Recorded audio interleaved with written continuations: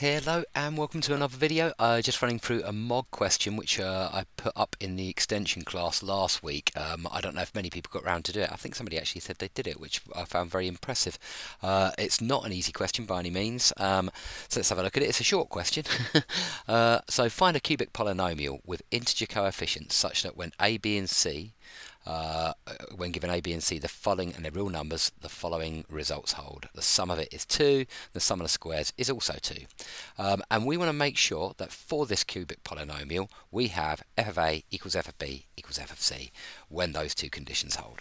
Okay, so first thing I'm thinking in a question like this is it sounds like it's probably going to be something to do with roots of polynomials, just because that's the topic where you do find cubic polynomials where they do things with alpha, beta, gamma, but they're just using a, b and c here.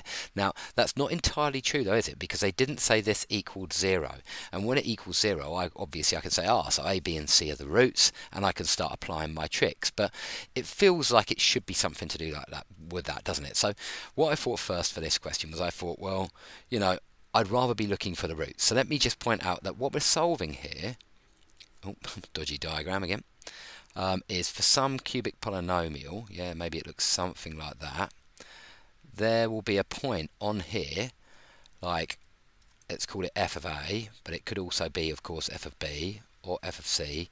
In fact, let's just call it k. Yeah, there'll be a point on here such that the values a, b and c all satisfy that. Yeah, that's what I thought. I'd get a picture of what's going on first. Yeah, now what else do we know? We know that I guess these numbers are going to be like probably less than 1, aren't they, because they add up to 2 altogether. So, you know, maybe one's there, maybe one's there, I don't know. Yeah, but like one's basically down the bottom of this diagram. It's not really particularly helpful, but I just thought get a clearer picture of it just from these results. But we're trying to solve that now. Surely though I can just move this diagram down so I'm actually solving the roots of a different cubic. Yeah, let's call this cubic something like h of x. I'm trying to draw it so it's just been moved down. It's supposed to be parallel in the gradient sense to the one above it, as in it's got the same derivative, because it will just have a different number on the end which moves it up and down the y-axis. So that's what I'm kind of thinking. I'm thinking maybe if I could just like kind of move this all the way down to here, yeah, and then I'll be on moving from this, you know, this one down to here, if you see what I mean. And so this is actually going to be just, well, we can all see here that the roots for this one, if the roots are a, b and c, then that's obviously going to be the number minus a, b, c. Yeah, that's the case whenever you've got a cubic in that situation. Think just about like, I don't know, x minus 1, x minus 2, x minus 3. Where does it hit the y-axis? It hits the y-axis at -6. Yeah, and that's just because when x is 0 you get that times that times that, and that's, you know, 1, 2 and 3. See the relationship? That's minus a, b, c. And so like these distances are going to be exactly the same. How I move from there down to there is going to be exactly how I move from here down to this one here. If you see the symmetry behind it, it's not very clear on my diagram, I admit, but if that's going to move down, you know, if this point's going to move down here, then this one needs to move down here and it'll be down at minus a, b, c. Okay, so let's give these names.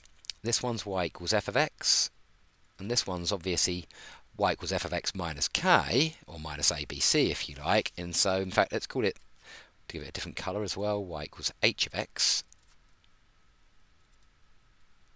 And then let's just note that h of x is equal to f of x moved down k, yeah, but let's also point out that k actually equals like abc, yeah.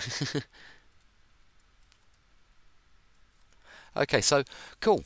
Right, what we're going to do then, we're going to, as obviously f of a, f of b, f of c, if I plug that in I get 0, we need to solve, yeah, h of x equals 0. And so we know h of a equals h of b equals h of c equals 0, yeah. In other words, we know that all of these, you know, have a y value of 0. You know, and now we can say great. Great. Now a, b and c are the roots. and we can start using roots of polynomial ideas. Now, we already know, I hope you know this notation, because it just speeds things up a bit, that the sum of alpha, which is obviously alpha plus beta plus gamma, how it's normally written down when you do roots of polynomials is like that, but we're dealing with a, b and c. So if you like, the sum of alpha here is just a plus b plus c, and we know that that's 2. Great, yeah. Remember, that's like your minus, well, let's call it ax cubed. AA cubed, ax cubed. If you've got a cubic like this, and I'm having you to use capital letters because I'm already using lowercase letters and I don't want any confusion, but then the sum of the roots is minus b over a. The sum of the product pairs is c over a, and the product, I should just write it down as alpha, beta, gamma, is minus d over a.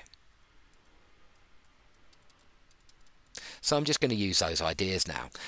Now, I know they've only given me the squares, but everybody knows that when you do a plus b plus c squared, you get a squared plus b squared plus c squared, but you also get 2ab plus bc plus ca.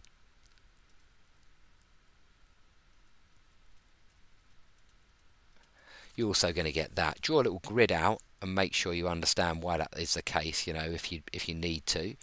But you want to get quicker and slicker with those. Sorry, that's terrible handwriting tonight. Okay, so we got that, and that means we can deduce, as we know this is 2, so that's 2 squared. We also know that that's 2 from the result they gave us at the start, so we can now work out what the sum of the product pairs is, because that's what we're looking for, CA, AC, whatever. Okay, so we got 4 minus 2 is 2, divided by 2 it's 1, AB plus BC plus CA. And remember that that is your sum of alpha beta. Okay, brilliant. Now we just need the product. Now, we've got these two values. Have we also not already got the product? That ABC is K.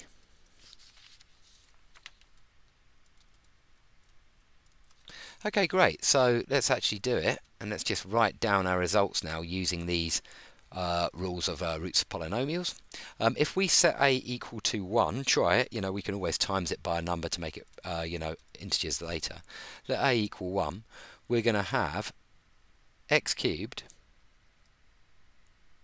minus, now b, you know, we've got minus 2 here, haven't we? Because the sum of these is, you know, if you've got this is equal to 2, this is equal to 1. And so if a is 1, b is minus 2. And so we're going to have minus 2x squared. Let me put this down here. And if, what have we got next? If a is 1 here, you're going to get c equals 1. And so that's just going to be plus x. And then if a equals 1 over here, you're going to get, we already know that this is ABC, so you're going to get minus ABC for your D. Yeah, so minus ABC. Cool. Now that is our h of x function. Yeah, that is our cubic function here, y equals h of x, the one with roots. All we've got to remember now is that h of x equals f of x minus k.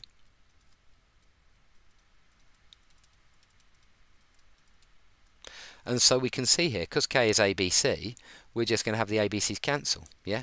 And you're going to have x cubed minus 2x squared plus x minus ABC equals f of x minus ABC, because it's f of x we're looking for.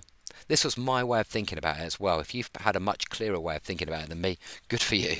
But that was how I bumbled through that one. I was slightly nervous that it wasn't necessarily the roots of the x-axis, so I just wanted to make sure everything made sense to me. But yeah, that's a tough question, that question. I'm now going to switch to another one I put on the 2011 paper, question 2.